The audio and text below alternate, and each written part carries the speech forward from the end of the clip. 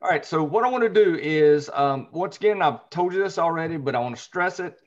I was really going to say, well, we don't need to look at VRF and look at the configuration, but then I decided to take a peek into the actual, core exam and look at the list of items and topics they want you to know. And one of the major ones is virtualization 10%. And you'll notice it doesn't just say understand VRF. It says know how to configure it and verify it.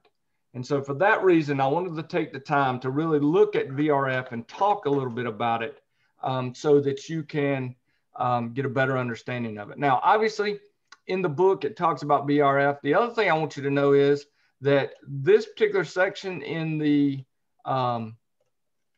our online learning, the VRF section that is available is very good. And in fact, I pulled the pictures out of it that I want to do here. I also looked on the internet for some different items about VRF. But what I want to talk about is what is VRF? And by the way, this is taken from that online class. So I want to make sure you know that. I am recording good. Yep. So welcome to our CCNP class, by the way. I apologize, folks. I jumped right in and started yapping, but glad everybody's here. But since our actual exam objective says that we need to be able to configure and verify, all right, not just know what it is, we're going to go a little more in depth than we would otherwise. But virtual routing and forwarding, the biggest thing I want you to think about, and I want you to think about that this is basically like doing VLANs, but on a router.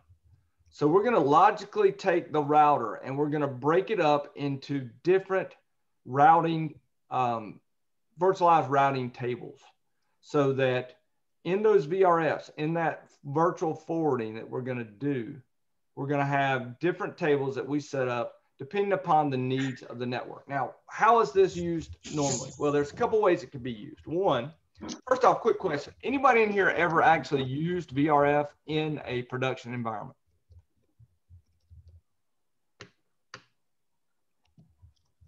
Anybody in the class actually run VRF in a production environment? If you have, let me know. I have. Okay. Can you, or do you mind explaining, who was that answer, by the way, just so This is Andrew. Andrew? Yes. Do you mind explaining how you've used it in your environment? You obviously don't have to get in any depth, but just how you used it in your environment. Well, basically what we do, we have 3 different VRS for production network, for wireless, visitors, and for what we call IoT devices. Okay. So we try and separate the networks in a way which, those that don't need to see production traffic would not be able to see it. So we segment the traffic accordingly. That's the main reason why we use it. And that's one of the main reasons I've actually heard for using VRFs is for security. To be able to basically, when you're breaking them out that way, when you put them in different VRFs, it's just like 2 VLANs. They'll pass in the night. They'll never see each other. They really don't even know they exist. Another thing that's really cool is with VRFs, you can actually use overlapping IP addresses. You can use the same set of IP addresses in 2 different VRFs. And because those VRFs don't even know they exist, it won't cause an overlapping problem. It's interesting, you didn't know it, but on most routers you've been using VRF, it's just you've been using the global VRF. You've been using the global routing table instead of breaking it into different VRFs.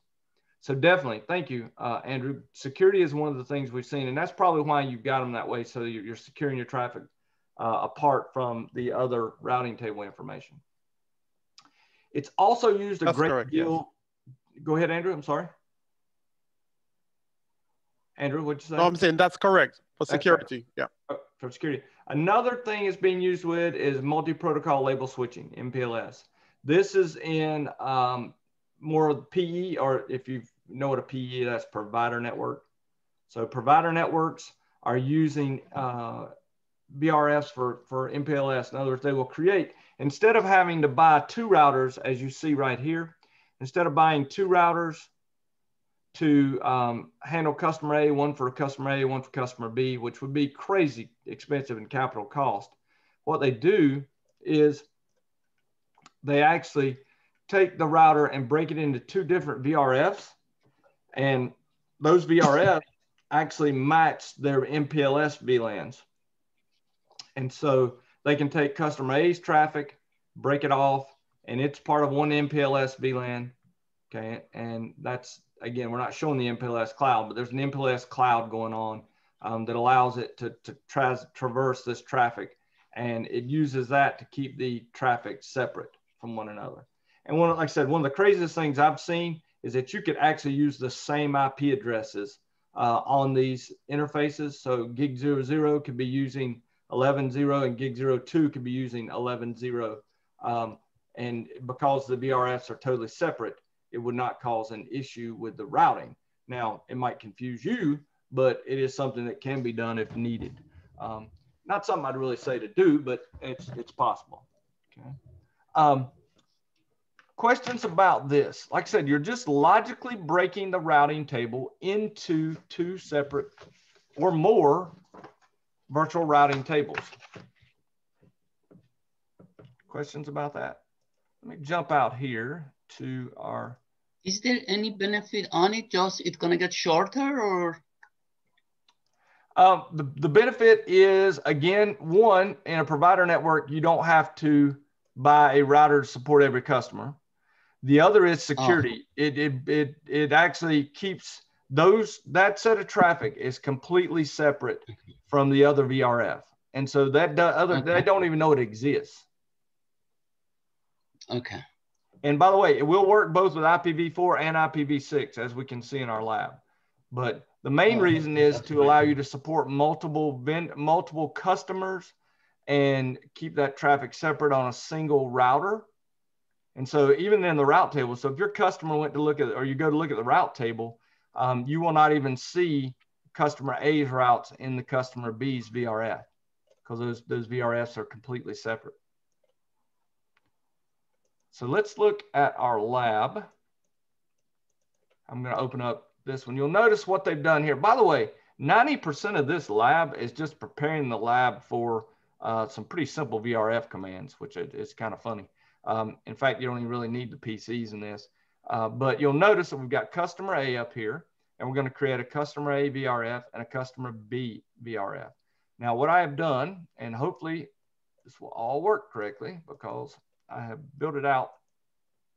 We're going to go, and I'm going to, I'm going to go ahead and log in Netacad. I'm going to log into Netacad.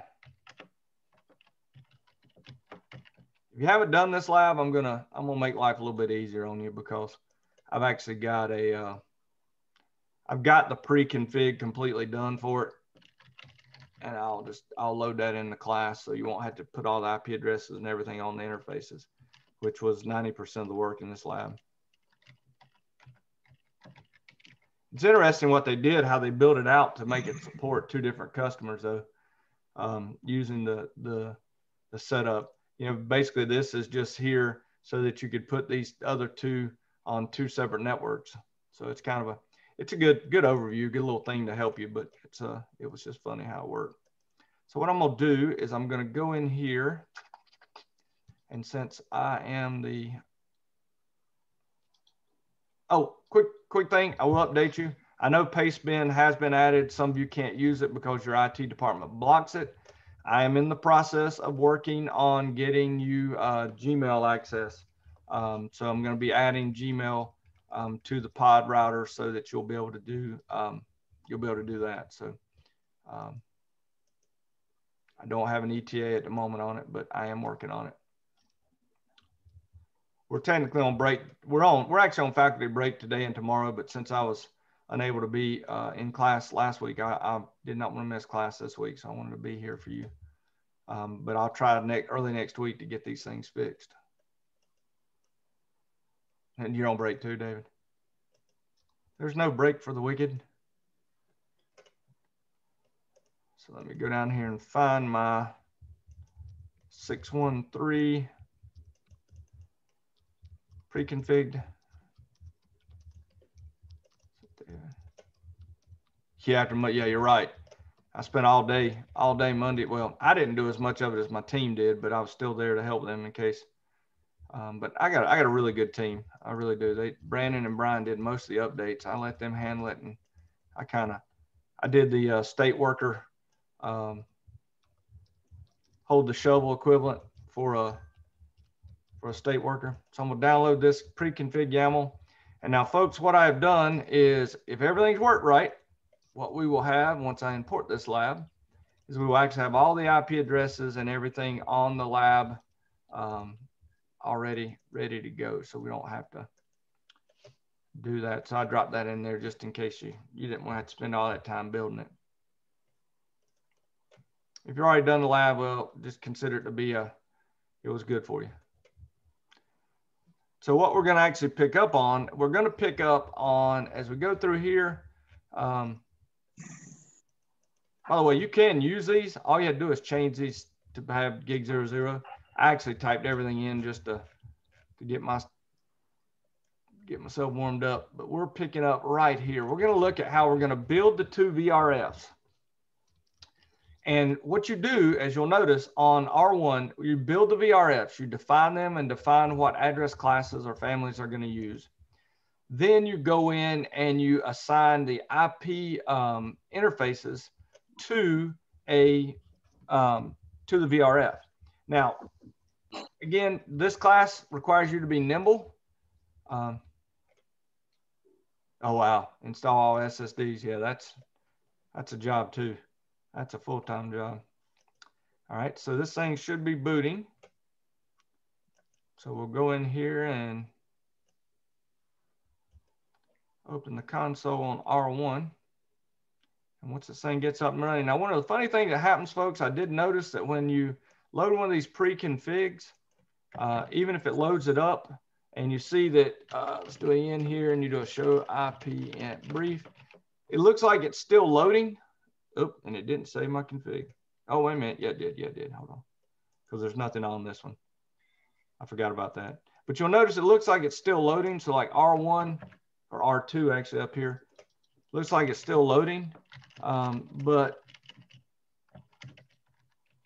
it's actually loaded and the interfaces are up, even though the little round circle's still there. When you take the pre-config like I did where you save your config. So again, you go to edit config and you update the config. It actually takes it as it's booting. It keeps that green round symbol there for longer. So it's not fully booted. It just takes it longer. It will eventually become fully booted, but just be aware that you can probably access the devices even though it's showing that it's still trying to boot. All right. So here's what we're going to do. I'm going to pull this out over here. And I'm going to pull this over here. And we're going to access this thing. Okay. So what I want to do is we're going to first define, first we're going to go in global config. Then we're going to define our VRF. So VRF definition. All right. And you do a question mark. You see here, it's just some name, any name. On our lab, we have customer_A. Wow, I can't spell. Customer_A. Okay. And then we assign address families to it. So let's do address family and look at a question mark here. It's either IPv4 or IPv6 or both. So we're going to do 4 and then we'll do 6. Okay. So we just added both of those to it. Now I'm going to exit just to make it a little bit simpler. And we're going to define our second VRF. Oops, it won't do it because I am still in VRF mode. Let's exit one more time. So VRF definition, and now to be customer_B. All right. And then again, we're going to do our address family. So address family IPv4.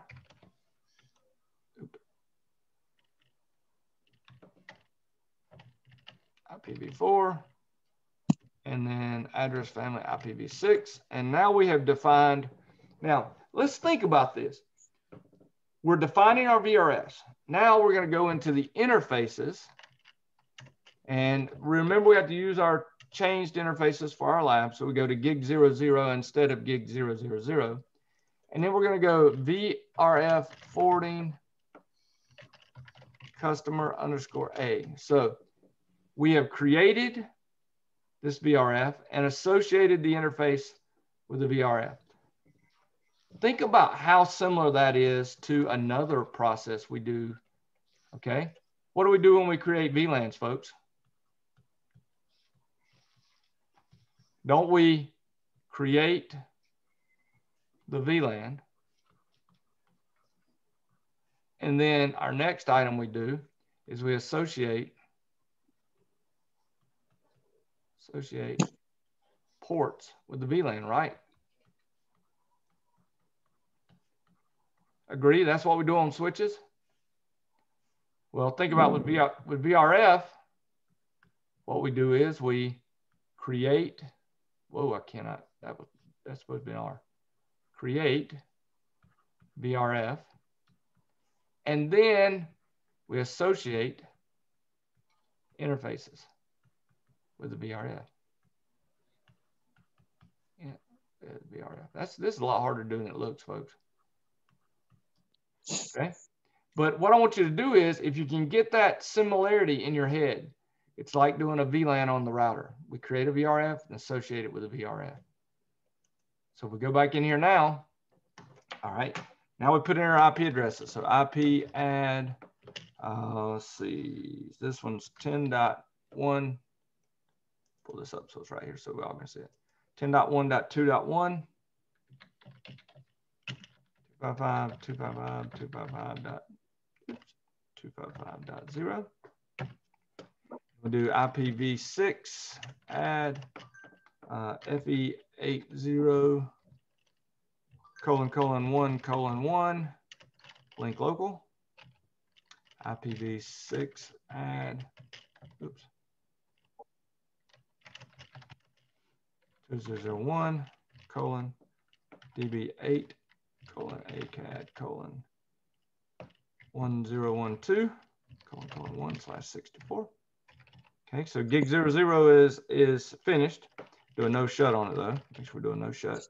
I'm going to do int gig 02, which is connected over to R3. We're going to do VRF forwarding. This is again part of the customer A VRF. IP add 10.1.3.1.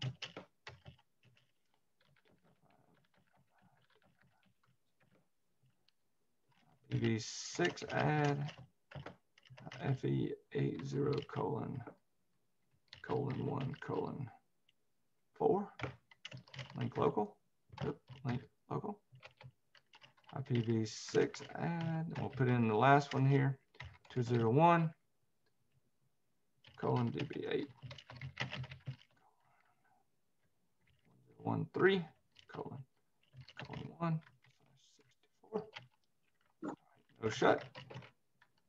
All right, so now, folks, even if we stop right now and we do a do show IP VRF interfaces, you'll see we've got two interfaces, 00 and 02 in the customer A VRF. Okay. Now, then we go in and we configure our other interfaces. And in this case, it's gig 01. So we go int G01, which is what we replaced that one going down to A1. So go no shut on it. And then we go int G01.5. incap.1q 5. That just gets it into 5 VLAN because that's how we're getting it on these two separate networks for D1 and D2. VRF forwarding, and notice we're doing it all the way down on the sub interface. Customer underscore B. And then we got to put our IP address on it. 10.1.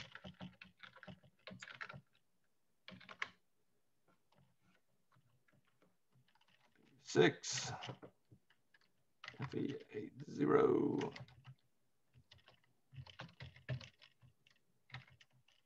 Notice how they used Oops.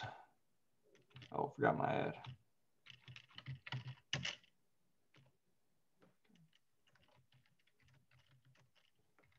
They use the same address that we're used to using DB8 ACAD. By the way, ACAD stands for Academy. If you hadn't put that together, it took me longer than it should have to actually figure that out.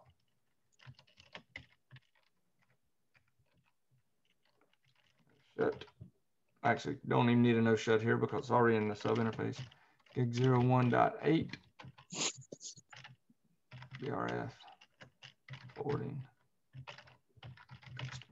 B. We're almost done here, folks. You'll notice again, we created or put the two interfaces into. Oh, I forgot to do my .1Q. Hold on. Encap .1Q 8. Now I'll put my address in. That tells you, shows it's only allowed if it's part of the 8021Q or ISL VLAN. So that's the 3.1, and then we'll do our IPv6.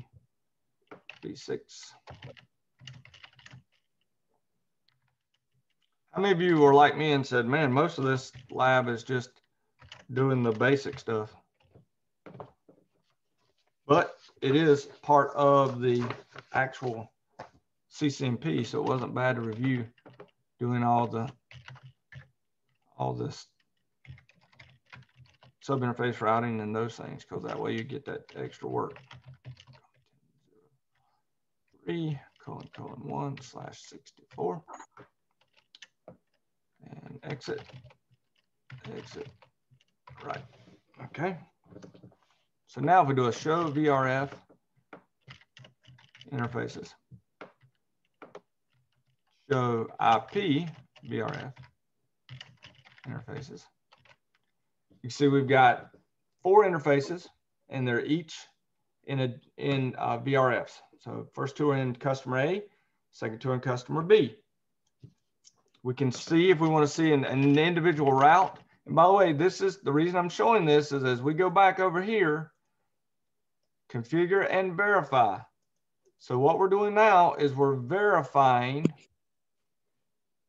those items. So we're verifying the topics.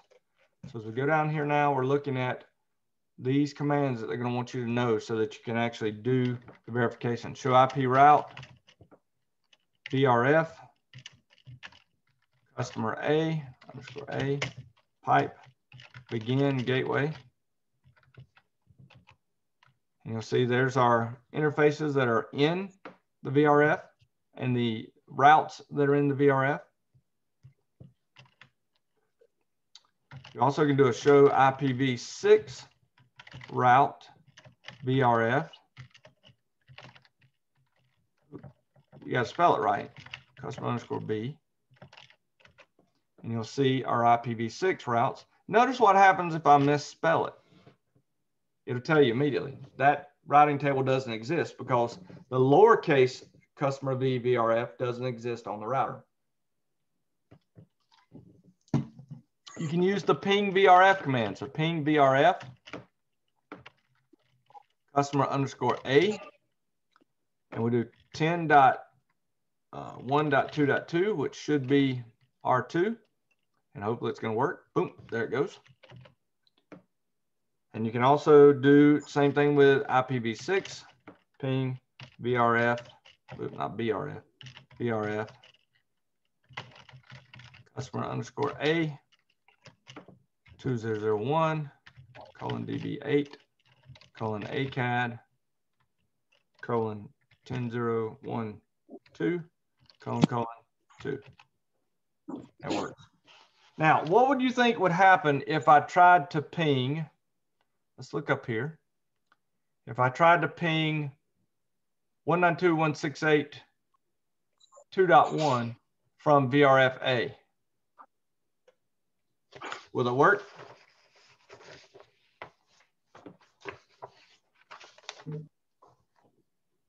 It should not work because nothing in VRF-A, customer A, should be able to get to customer B. So let's try it. Let's do ping VRF, customer underscore A, and we're going to ping 192.168.2.1. Should fail. And it does, which is correct behavior. So we have created two different VRFs that are completely separate from one another. Now, this is not part of the lab, but I want to try it. I'm going to let you finish up the rest of the other commands, or basically, let's see what else I got. If there's any other commands to really see.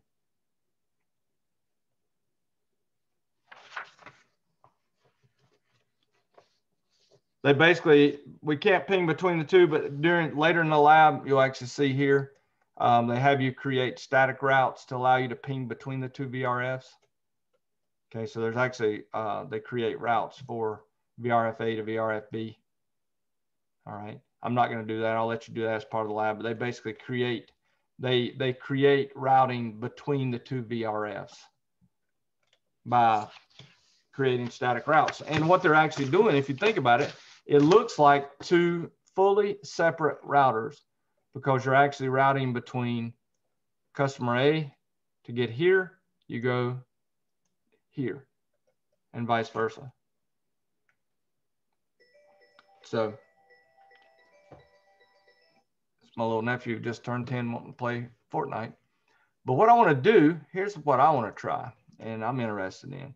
So we know if we do a show IP VRF interfaces, we see that we got 10.121, 10.131, 10.121, 10.131. So notice, I might have put in the wrong IP addresses. No, that's right. 10.121, 10.131. Notice we're using the same addresses on both, but we have no issues. We didn't get an overlap message. We didn't get any problem because they're in totally different VRFs. Questions? Questions about VRFs? Anybody? This lab is not about EI grep, just it's about VRF. Is it correct? Correct. That's all it's about, to VRF. Okay, thank you. Yep. All they're trying to get you to do is see that VRF. Oops.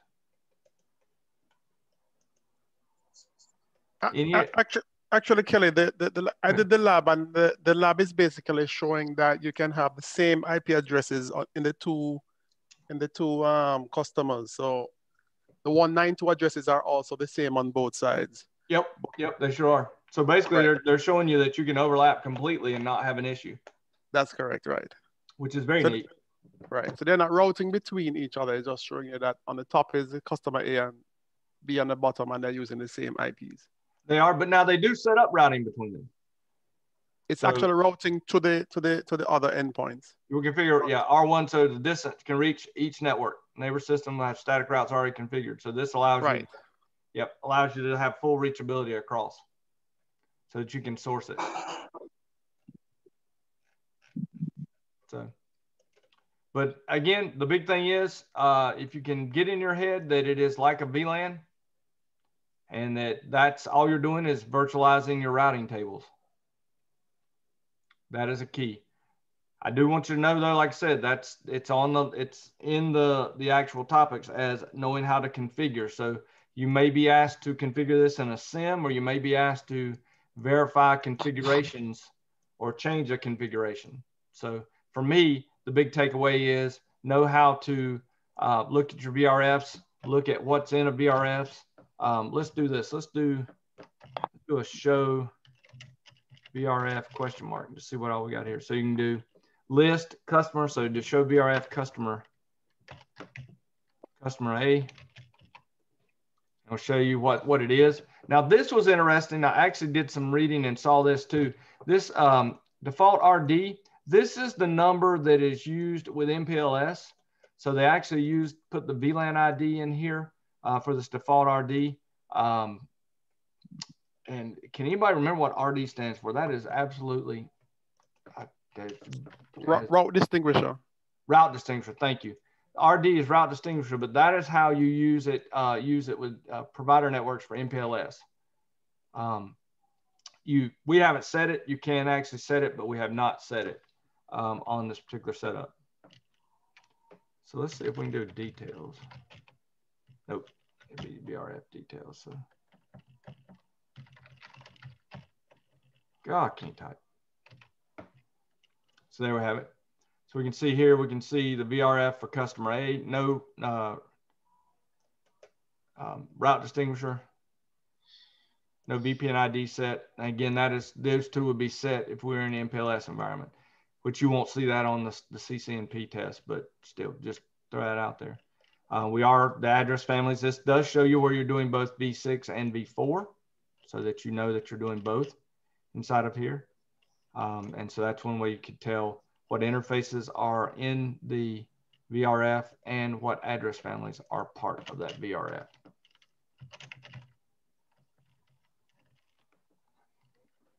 Let's look at our counters just to see.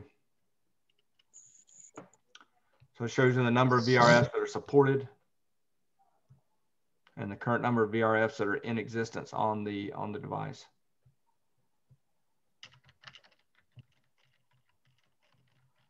We can do that. Didn't show our list there.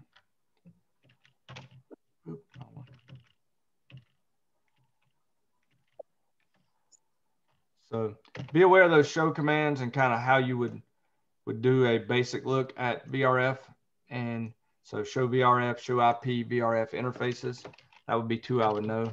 Because I could see one of the questions being, why is this particular route not showing up in a VRF? And it could be by doing a show IP VRF interfaces, you'll see that it's simply not been assigned to that VRF.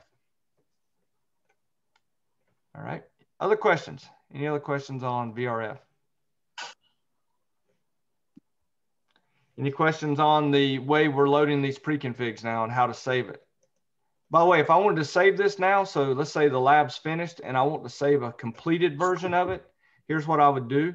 I would go to all the nodes, okay? And really you'd only have to go to the nodes you've changed. So I know I've changed R1. So I'm gonna go to edit config and I'm gonna update configuration from device. Okay, yep. Faisal? Here, two questions. That basically saving the YAML file is great help. Now, is there any way that, because still we have to upload it to the basically Cisco Academy, is there any way that we can use maybe Google Drive or something like that? I am going to allow Google Gmail. So Gmail is going to be allowed. Okay. And so you can just email them to yourself. And Google Drive may work when I put the Gmail items into the firewalls, but I am going to go into all the pods and allow Gmail. So you at least have that. Okay. Now, the next questions, while the YAML file is going to do the job for us, is there any way that from those PC, FTP to the router, back up the configuration file like VLAN dot and startup config and all those things, and then upload it into, for example, or email it to us? Well, if you had Gmail, all you have to do is, so let's say, for instance, you had this configuration, right? So here's well, we actually start probably down here. Oh, okay. Maybe after we're gonna have. Yeah, exactly. Like once it's configured, you just come down here. Okay. And you just take it and you would just pull it off of here. So we just go down here and copy it. So we right click, copy. And then, you know, you could do mouse pad or whatever, and then put it in here. And then you could just save it and then email it to yourself. Okay. That's great. And that's, that gives you the whole thing. But now what I've actually done is I've saved it to the, let's see, don't say it. Don't say there. I've saved it to the edit config file now, to the tab. So I'm done with this. So what I would do is I would just sit here and go download lab. Yeah. and save it. And then you could upload this since you're done, upload this as your assignment. Yeah, very good, very good. Okay, thank you very much. So please set up that Gmail for us. It's going to be a great help. Yeah. Oh yeah, I will. It's you have to give me the next week though. I don't think I'll get it done tomorrow. No problem. I'm definitely not going to get it done tomorrow. Yeah, no problem. But what I would do here is like, you could do it like this and then just put your name on it. Yeah, sure. Yes. And you might want to do final. And then you could just upload that into the class. Yeah. And that way I have it and I can actually pull it down and look at them if I need to. I can actually open these up. The good news is I can actually open them up with a mouse pad. Yeah. And I can actually go look at see your configs are sitting in here. Yeah. So if you've got the YAML files, you've got the configs. So see, they're all the config is setting right here. Can I ask some questions here? Yeah, go ahead. Can I go to YAML file and just basically, if we know the format and how it works, just type those information there, and then automatically we're gonna configure router and switches? I don't know. I think so. I think yes. I think as long as you match this configuration format here. So for instance, if let's try it. Let's do this. Let's go in here. I'm going to do this. I'm actually going to define. Yeah. Let's copy this. We'll copy this right here. Yeah. So we'll copy this section. And we'll go down here and we'll hit enter a couple times. Yeah. And let's paste this. Maybe you want to put also a comment there so you know that you added there. Well, I'm gonna know because I'm gonna do this. I'm gonna make this customer C. Oh, okay. Yeah, okay, that's great. I'm gonna define a new VRF. Okay, so file, save. All right, and we know that's there. So now what we can do is we can go to Lab Manager. Folks, we're deep in the weeds now on Lab Manager. I'm actually gonna turn this one off so that I have some. We'll import the lab. I'm gonna import my lab. Yeah. Nope, it failed. No, okay. There was something, well, there's something just wrong with what I put in there. Yeah. So maybe not. Okay. But I will say this, there are ways of doing what you're saying because you can, if we had a bunch of labs that were all the same, you can actually go into your list of devices and you can change the devices to have a base config on them. But we're just not doing that because so many of the labs are not the same. So it is probably possible to do what you want to do. I probably just messed up that file with the with what I put in. We can look at it later. That one is just. Yeah. It's a good question though. I mean, it's something to be good to see. Yeah. So really, all we got to do. We can look at it later. Yeah. That's good. Well, and really all I wanted to do today was go over VRF. So I'm open to any questions you have. Anything you want to talk about with VRF or anything you want to talk about. I know we're up into OSPF. I do think many of you, as we're looking at the OSPF, especially some of the very first parts of the OSPF, how many of you have been in the CCNA program for over 10 years? Raise your hand if you've been with the CCNA program for over 10 years. Okay, good number of us. I know I definitely have. Well, one thing you'll notice, folks, is with OSPF, most of the stuff that we've seen or seen in this OSPF is stuff that's been in CCNA previous versions. Now, we're the multi-area OSPF, obviously not. But, simple OSPF environments, multiple normal areas, summarization. As far as normal areas go, we're good to go. We've seen that before. What we really need to spend our time looking at is all those different stubby areas, not so stubby areas, totally stubby areas, and those things. So that's what we'll be focusing on next week as we talk about OSPF. Yeah. All right. We already work on one of the labs on OSPF. Yeah. You have any problems with it? Did everything work okay? No. Yeah. I think with I really do think the OSPF labs are going to work fine inside of the Netacad because it's just they're pretty simple. Actually, they're pretty simple labs in terms of what we're doing with them. It was very straightforward. Okay, good. Excellent. Thank you. Okay. Okay. Any other questions today? Like I said, I just want to cover VRF. Please do not. Question. Yeah, go ahead. Okay, I don't know if we had mentioned last week, but I see we're Cisco Live. There's this half price for an exam voucher if you register for one by the end of the month. So I don't know if anybody had plans for anything. Okay, so Cisco Live has got a free voucher. Half price? Yeah, half, 50% off. Yeah. Oh, cool. Do you have to sign up for a paid?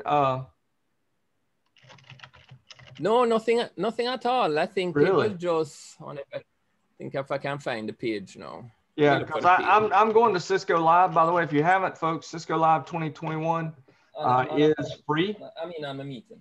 Sorry.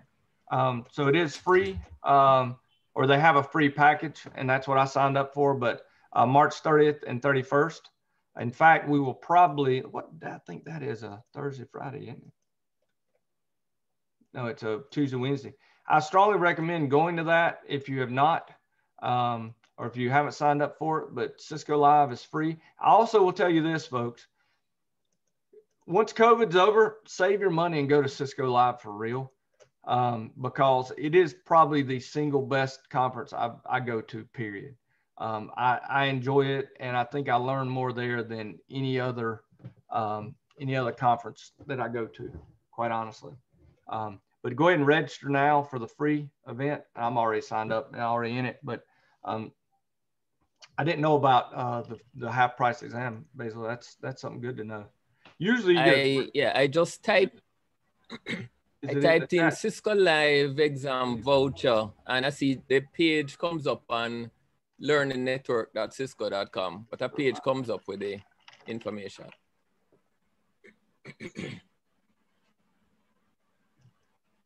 That's Cisco learning credits to put in Cisco Live exam voucher. Cisco Live 2021.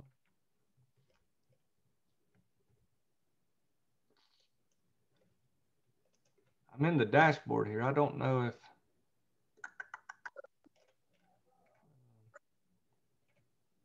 I've got the Explorer Pass. Well, I'll look around and see what we can find. All right. Well, if you, I could share the screen, so at least you could see which page it is. Yeah, let me do that. Let me give you the ability to share screen. I'll stop mine. Just remember, I am recording, so you don't want anything that you don't want anybody else to see. Okay, go ahead, Basil. He could just send you the link, right? Yeah, true. I could just send the link in the chat. Let me do that. But this is the page here at. Okay. And this offer here, one written exam, 50% off. Okay, and cool. You have to register before the 1st of April. Oh, that's a good deal there. Yeah, let me just send the link in. Send that to me, and I'll also email that to the class. Cool. Very, very good. Okay. Drop that in the chat, and everybody can grab it out of chat, and I also will take it and put it on in an email to everybody. Thank you, because that saves everybody a lot of money if they want to try it. The other thing I wanted you to know is let's go ahead and stop recording now.